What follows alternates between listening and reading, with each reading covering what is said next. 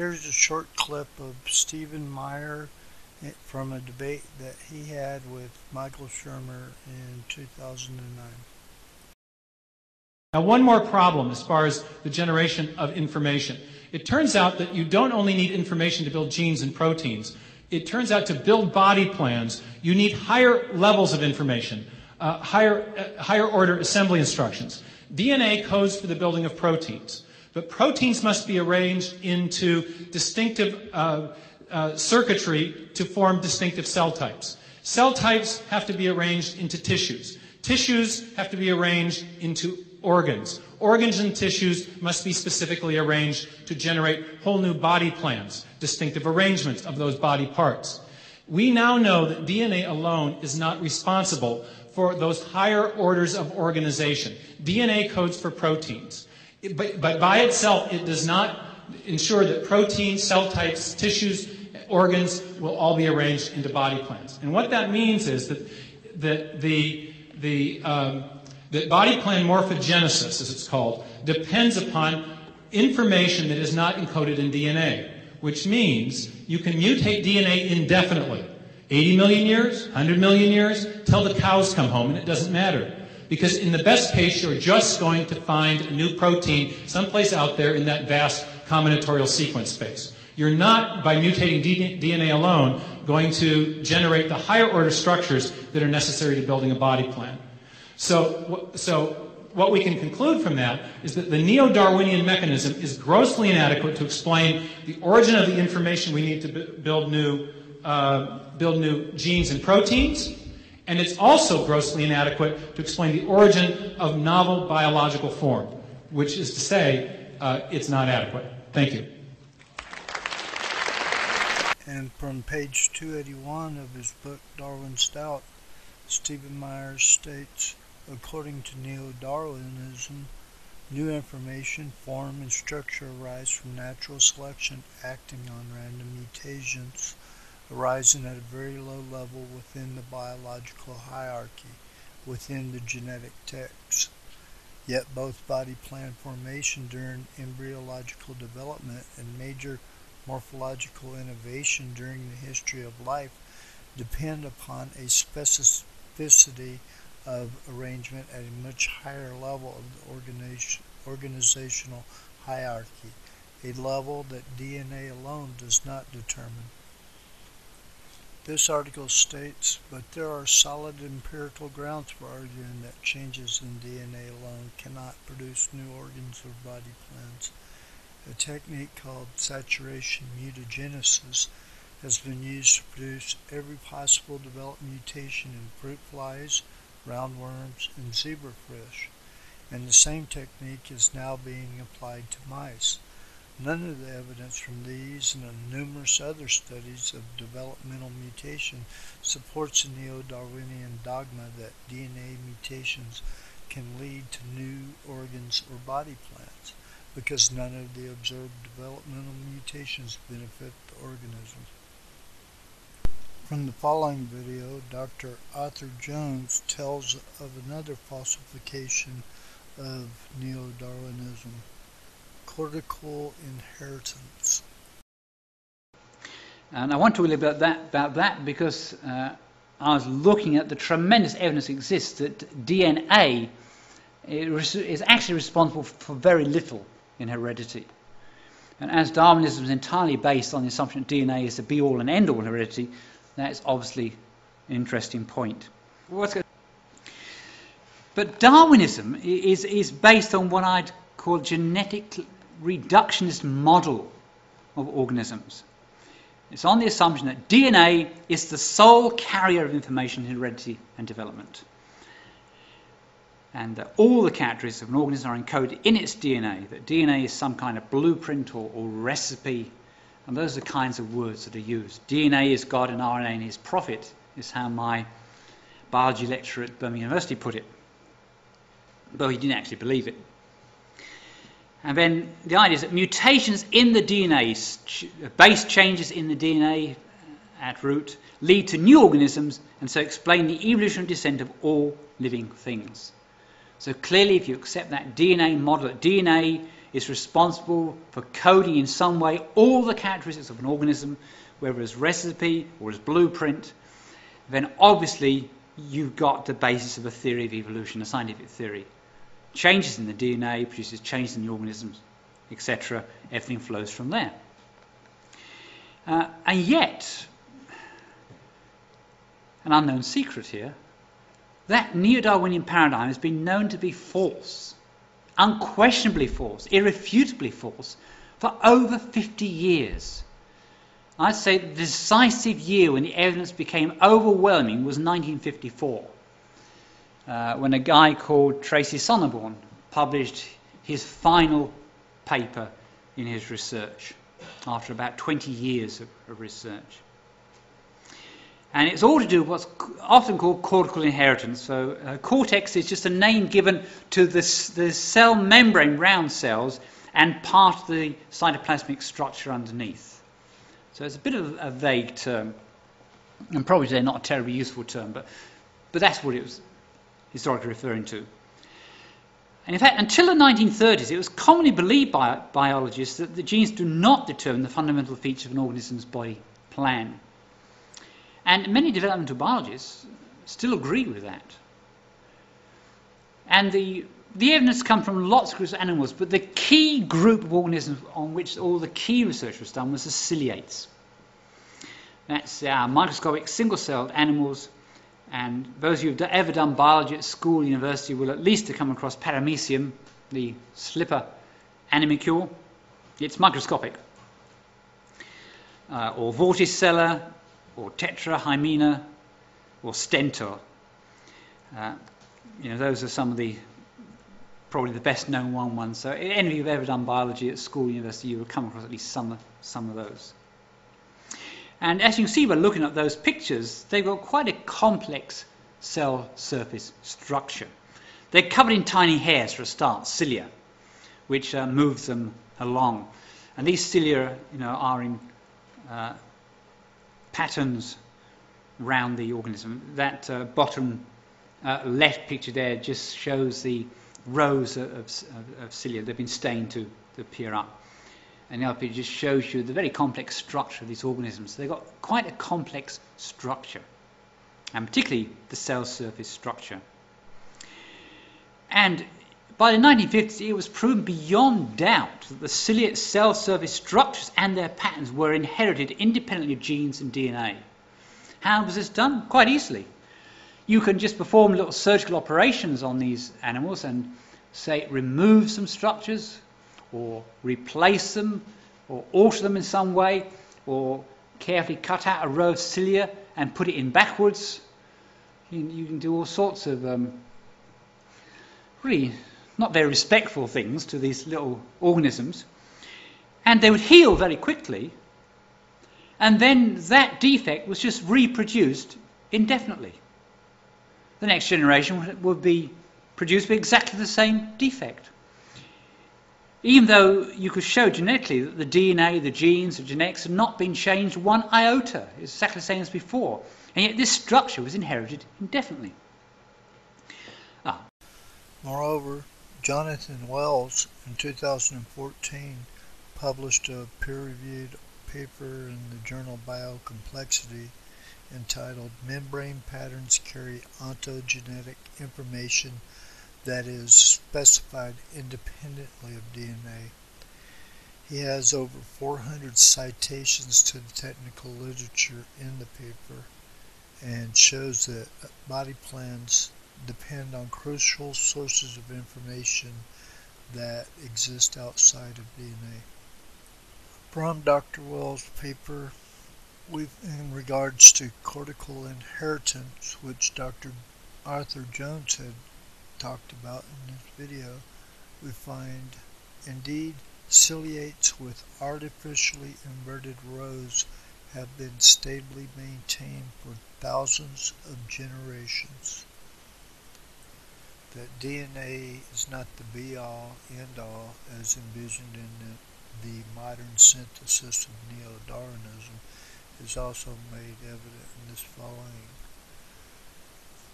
If its naming had followed rather than preceded molecular analysis of its DNA, the extremophile bacterium Radiodurans might have been called Lazarus.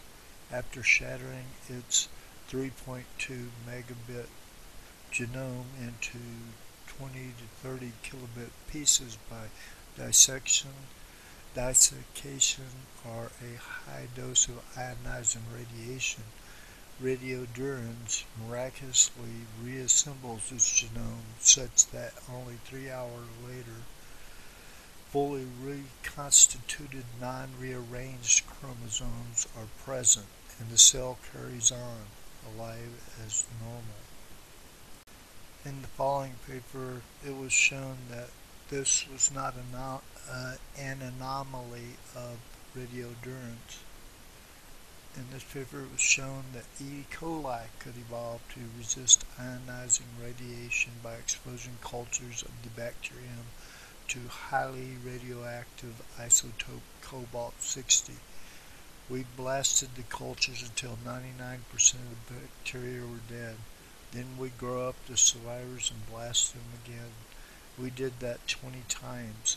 The result were E. coli capable of enduring as much as 4 orders of magnitude more ionizing radiation, making them similar to Radiodurans. Moreover, not only does DNA not control body plan morphogenesis, as Dr. Meyer termed it, but DNA does not even control its own spatial organization and shape in the body. In this article we show that chromosomes exhibit tissue-specific organization. Chromosomes are distributed tissue-specifically with respect to their position relative to the center of the nucleus and also relative to each other. Subsets of chromosomes form distinct types of spatial clusters in different tissues, and the relative distance between chromosome pairs varies among tissues. In this article, Dr. Jonathan Wells states, "We now know that there is considerable variation in DNA sequences among tissues, and even among cells in the same tissue. It's called genomic mosaicism. I now know as an embryologist, tissues and cells, as they differentiate, modify their DNA to suit their needs. It's the organism controlling the DNA, not the DNA controlling the organism." A friend told me this story on a blog I participated on. Last year I had a fair chunk of my nose removed in skin cancer surgery.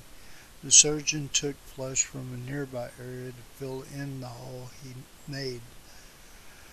In the healing process, the replanted cells somehow knew how to take a different shape appropriate for the new location, so that the nose now looks remarkably natural.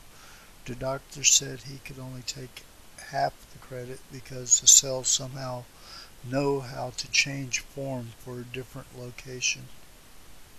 In this paper, Stephen Talbot writes, Harvard biologist Richard Lewontin once described how you can excise the developing limb bud from an amphibian embryo, shake the cells loose from each other, allow them to reaggregate into a random lump, and then replace the lump in the embryo.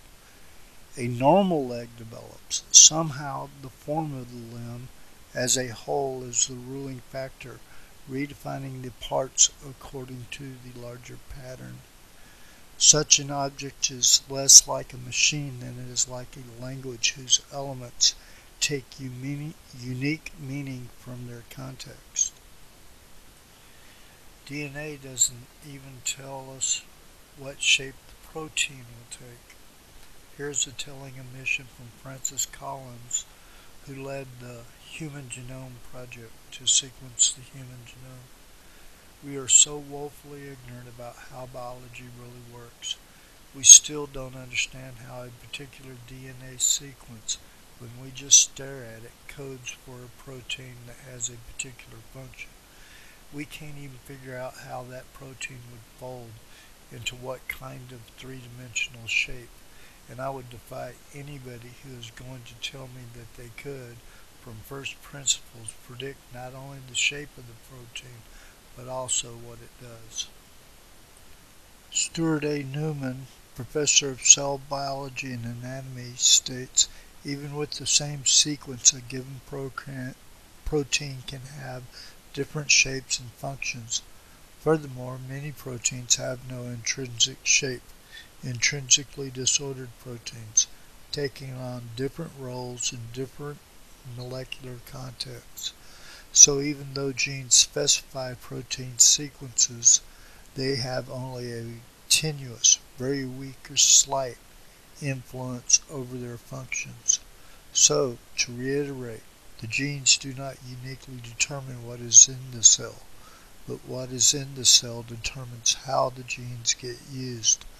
Only if the pie were to rise up, take hold of the recipe, and rewrite the instructions for its own production would this popular analogy for the role of genes be pertinent. Moreover, protein folding is certainly not accomplished by a random process, and it is unknown exactly how a protein finds its final folded form. This paper puts it like this. Put simply, the Leventhal paradox states that when one calculates the number of possible topological rotational configurations for the amino acids in even a small, say 100 residue unfolded protein, random search could never find the final folded conformation of that same protein during the lifetime of the physical universe. The challenge of the protein folding problem is to learn what those pathways are.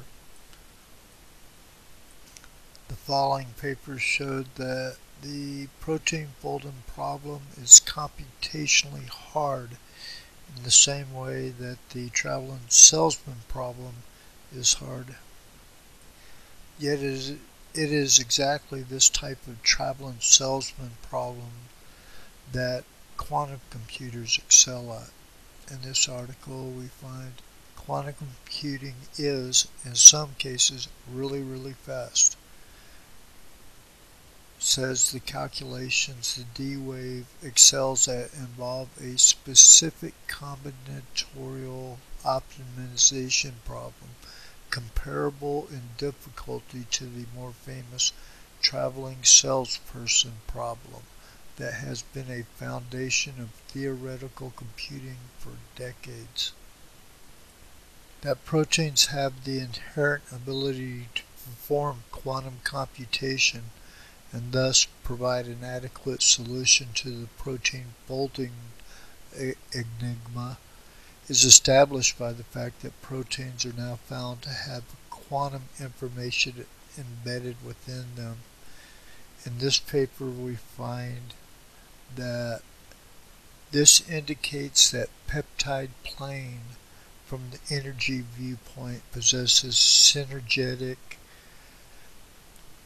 classical quantum properties. Consideration of peptide planes and protein chain from information viewpoint also shows that protein chain possesses classical and quantum properties. This paper, entitled Physicists Discovered Quantum Law of Protein Folding, also backs up the claim that protein folding is a quantum process, not a classical process. In the paper it is stated if this process were a quantum one, the shape could change by quantum transition, meaning that the protein could jump from one shape to another without necessarily forming the shapes in between. And they go so far as to say that's the equivalent in biology to something like the thermodynamic laws in physics. Finding quantum entanglement and quantum computation to be involved in proteins and in protein folding is completely antithetical to Darwinian concerns, because it's simply not compatible with the materialistic presuppositions of neo-Darwinian evolution. This paper puts it like this: our result gives weight to the idea that quantum correlations somehow arise from outside space-time, in the sense that no story in space and time can describe them. There are a few more references I could have referenced along this quantum line of thought, but I left them out for the sake of brevity. But suffice it to say, whereas Darwinists don't have a beyond space and time cause to appeal to in order to explain how protein folding is accomplished by quantum processes, I do have a beyond space and time cause to appeal to explain how the protein achieves its final form and how I myself achieve my final form. And that's the end of the video. Thanks very much for watching.